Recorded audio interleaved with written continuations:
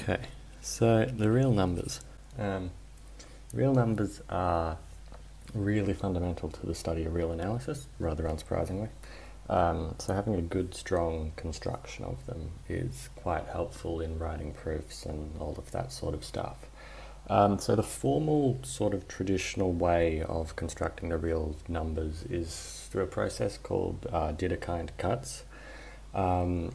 And while that's a really good process and we will revisit it, it's not entirely necessary for the sort of early stages, and it can kind of be a bit abstract because it requires, a fair amount of maturity, mathematical maturity, because you've got concepts that don't immediately seem worthwhile.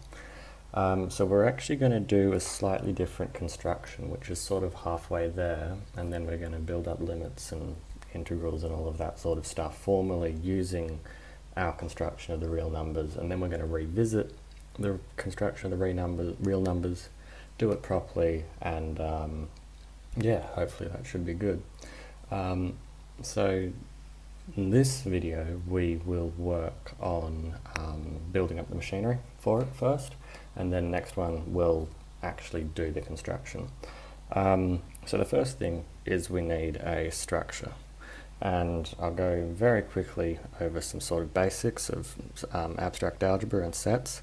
Hopefully you know what a set is, but if you don't, a set is a collection of elements. It could be 1, 2, so on and so forth, or they could be letters, A, B, C, words if you would want words. They can be anything, and they can be really, really small. You can have the empty set, which has absolutely nothing in it, or you can have indefinitely large sets. And actually figuring out how big a set is fairly interesting, especially when they are indefinitely large. But anyway, a set by itself, it's useful, it's interesting, but for our purposes it's not entirely enough. We want something more. We want to introduce a structure on the set. So there's a lot of potential structures that we could be concerned with. You've got groups, rings, etc. But that's sort of covered in the field of maths known as abstract algebra. For us, we're really just concerned with one particular structure known as a field. So a field is a structure with two operations. You've got, well, for starters, you actually have to have the set itself, you have to have an addition operator, and you have to have a multiplication operator. And now what we're going to do is we're going to say the set's just got letters in it. As I said, it could be general, it could have words in it, it could have numbers in it, but we'll just give it letters for the meantime. So addition and multiplication, they act the way you'd expect them to act. So A plus B equals B plus A. So addition commutes. Addition is associative. Yep. Then we've got what other properties do we have? We have an additive identity element, so that's an element which we denote with 0, which doesn't change it. Addition has to be closed, so A plus B has to be an element of a set, or the element of the set always. And we have to have an additive inverse, so that's a number, call it negative A, such that when you add it to A, you get that identity element. You have to have the exact same properties for this idea of multiplication. So A times B equals B times A. Multiplication commutes. Multiplication is associative. So really, all the properties are just what you would expect to happen. Need a bit more space. We have the multiplicative identity, which we denote 1. which is again exactly as you would expect. And you have the multiplicative inverse. Multiplication has to be closed. A times B has to be an element of the set. And the multiplicative inverse, which we denote with the little power of -1. Right. So literally exactly what you would expect to happen with addition and multiplication.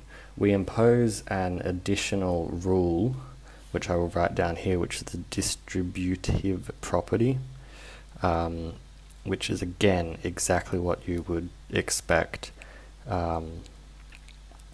when working with normal numbers. And that's good because we're trying to construct the real numbers. We should have the properties we're familiar with.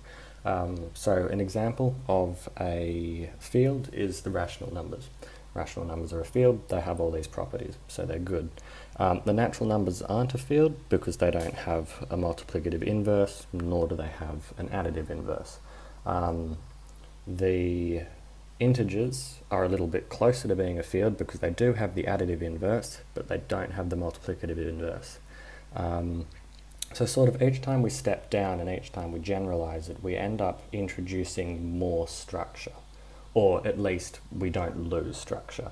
So we should expect to see the same thing going from the rational numbers to the real numbers, is it at least has this structure. The field structure. So these are called the field axioms. They're pretty much, as I said, exactly what you would expect. If you can't remember what they are, just think what happens with the rational numbers, and those are the axioms for the field pretty much. And that's good. So we've now got a way of sort of treating the numbers, combining the numbers in some sort of way, but we want a further notion of order. And that's where this idea of, no, I've run out of canvas. That's where this idea of order comes in. I will move us down here. Keep that on the screen, may as well. So order is what you'd expect it to be. It's an idea of a less than or equal to, or a greater than or equal to, or a less than or a greater than, or anything of those sort of inequality properties. And again, it behaves the way you'd expect it to behave. So A is less than or equal to A. Cool. We have, if A is less than or equal to B and B is less than or equal to C, that means that A is less than or equal to C, right? Again, a property that we would expect to see. We have one more property. Hold up, let me just check.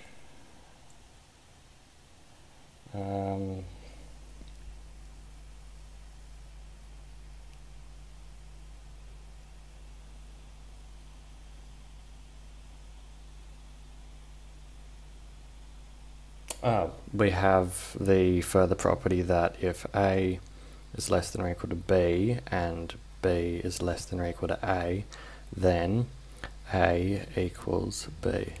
So again, properties that we're familiar with, properties that you'd expect to have with the rational numbers, properties that you have even with the natural numbers, properties that we've just got with numbers, we impose as an order. So we've now sort of constructed this notion of an ordered field. So addition behaves the way you'd expect, multiplication behaves the way you'd expect, order, inequalities, they behave the way you'd expect them to. And again, these are just axioms. We're stating them to be true. There do exist structures where these axioms aren't satisfied, and they are quite interesting, but again, for the construction of the real numbers, we don't have to worry about them.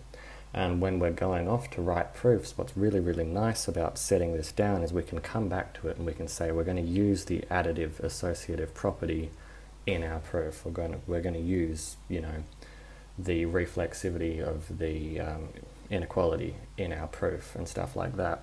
And really just all of the theorems you're familiar with from high school calculus, high school number theory, still apply pretty much, because we've got these notions that that we're familiar with. Okay, next thing I want to talk about, but I will clear the board quickly, is a notion of the infimum and the supremum. I stuffed that up. Can you cut that? Actually, let me clear the board first, and then I'll come back to that Mr. Person who's editing it.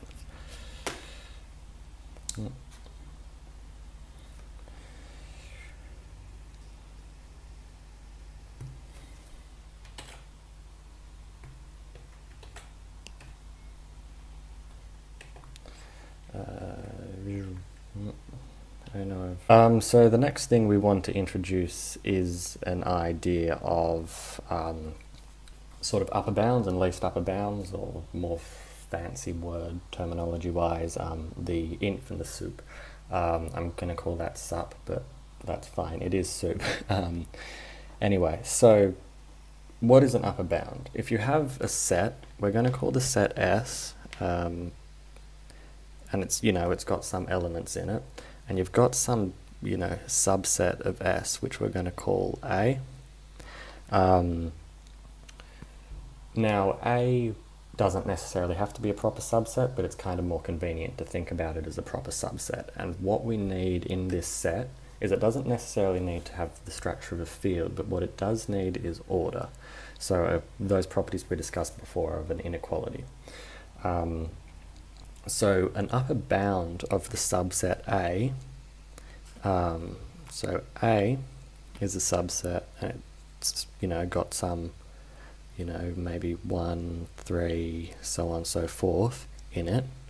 An upper bound of that subset, say we'll call it A, little a, is a number, is an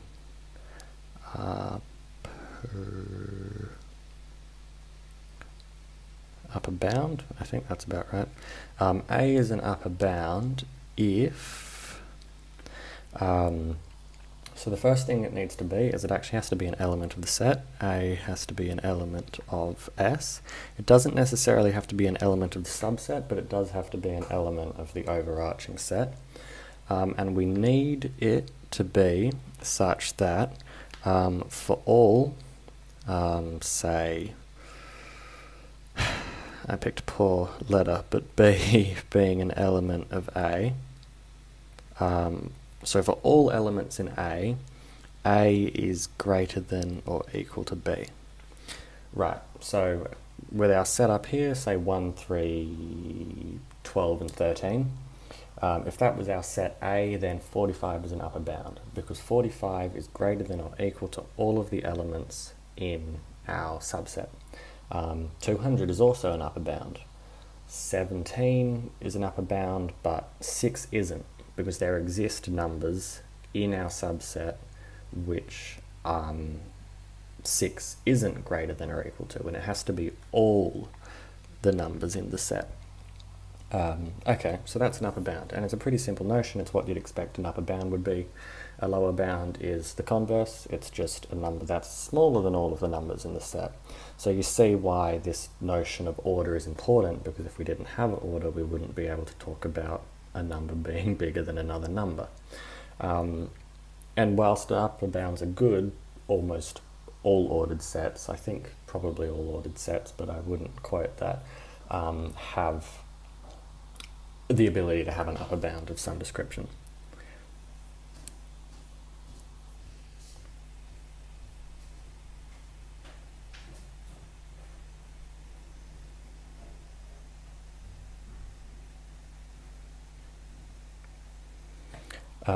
But having a single upper bound, most of the time, in the situations we're familiar with, we can think of a smaller one.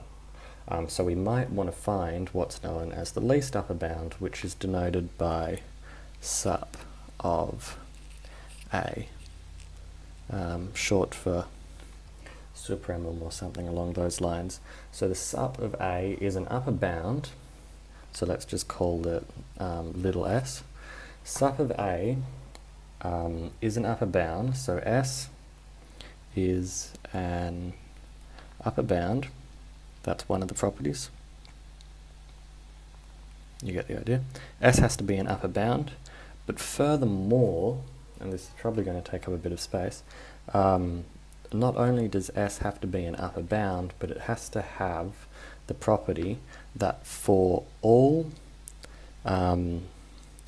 A being less than S, so for all elements that are smaller than A, there exists some, we'll call it B, being an element of the subset such that A is less than B. So basically what that's saying is that any number smaller than S is no longer an upper bound because it will no longer satisfy this property over here. So that means that this for all property is untrue. And breaking my canvas. Okay, so that's kind of intuitive. That makes a lot of nice sense, and we've got this nice little definition for what it has to be, so it should be easy for us to write proofs for and against upper bounds or least upper bounds.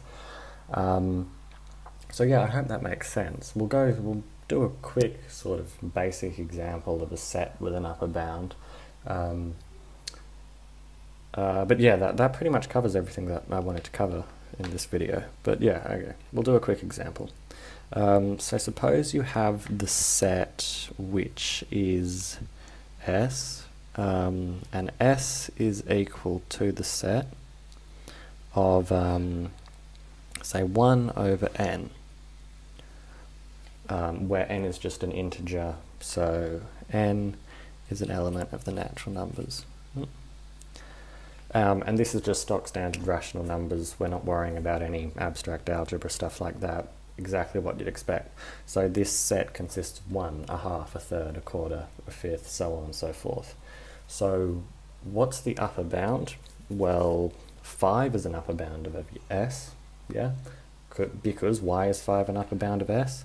Is 5 an element of our... Sorry, I keep breaking my canvas. Is 5 an element of our overarching set? Well, that depends what our overarching set is, but we'll just assume it's the rational numbers for now. 5's an element of the rational numbers. Okay, so the first property is satisfied.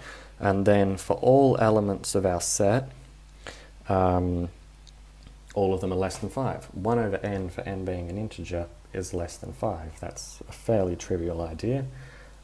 It could be a good exercise to write a proof on that, but I'm not going to. Alright, but what about a least upper bound? Well, we know that the least upper bound is 1. 1 is an upper bound, yeah, it is, sorry. 1's an upper bound because it is greater than or equal to all of the elements. 1 is greater than or equal to 1. It happens to be equal to, but it's definitely greater than or equal to, and every other element is less than 1, so that's good. 1 is certainly an upper bound, so the first property over here is satisfied. And what about this long property down here? Every number less than it, there exists some other element greater than it. Sorry, that didn't make a huge amount of sense, I'll be honest, but let's just take some random number that is less than 1. So let's look at a half. Is 1/2 an upper bound? Because if it is, then 1's not the least upper bound. Well, let's have a look. Does there exist some number in our set which is less such that a half is less than it? Well, sure there does. 1. Because 1 is an element of our set, and a half is less than 1, which means that this property is not satisfied, because you can't be both greater than or equal to and less than. So, okay, a half's not an upper bound, that's promising. Let's take let's take 0.9. 0.9, again, 0.9 is less than 1, but 0.9, well, exactly, 0.9 is less than 1, which means that because 1 is an element of the set, any number less than 1 can't be an upper bound, which means that if 1 is an upper bound, it is most certainly the least upper bound, and that's a really nice property that we can use in future and we will use in future, is that if an element of a subset is an upper bound, if an upper bound of a subset is also an element of that subset, then it must be the least upper bound. And that's a theorem that we will prove eventually, and we'll use it a few times, and it's quite a useful one, so we will revisit that. Yeah, okay. Sorry, this was a bit of a all over the place video. We had a few things to cover, a few sort of pieces of mathematical terminology to get through, so I'll quickly recap it. We discussed a field, where a field is a structure that we can impose onto a set. It's a structure with an addition, an addition operator and a multiplication operator, and they behave the way you'd expect them to. So field, addition and multiplication, and they're just normal. We also talked about order, and how again order is just working with inequalities and it behaves normally. And then towards the end, we very sort of briefly talked about the sup of a set, which is the least upper bound of a set, and it is just an upper bound of a set, so it's bigger than all the elements, but it's the smallest upper bound of a set. And we gave a very, very rough example of, you know, the least upper bound. I didn't actually ever write it out, but sup of S is equal to 1, right? And again, I will just briefly say it, I think I said it before, but there does exist this thing called the inf. That is not an N, I-N-F, right? Inf, and the inf of S is just the greatest lower bound, and it's equal to 0. Now notice 1 is an element of S, but 0 is not an element of S. So it doesn't have to be, but it can be. Anyway, I hope all of that makes sense. We will rely on it, but none of it was super complicated, so I thought I'd just cover all of it right now. Next time we're going to use a few of these properties to actually construct the real numbers. And yeah, in future we'll come back and we'll use these properties a lot more because they are very useful. Anyway, cool. Thank you.